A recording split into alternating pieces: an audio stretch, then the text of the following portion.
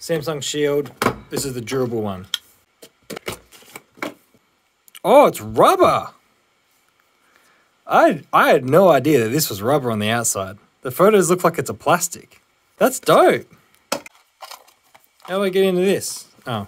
USB A to C cable, USB C to C cable. Let's plug her in for a speed test Thunderbolt 4 port. Where's my chair going? Come back here, chair. Oh, it comes with like security crap. Alright, so I just formatted off the password protection, but it's got 3 meters drop resistance and it is water and dust resistant. The speed say up to a gigabyte and... Sheesh, we actually hit it. What the heck? It's actually gone beyond. Okay.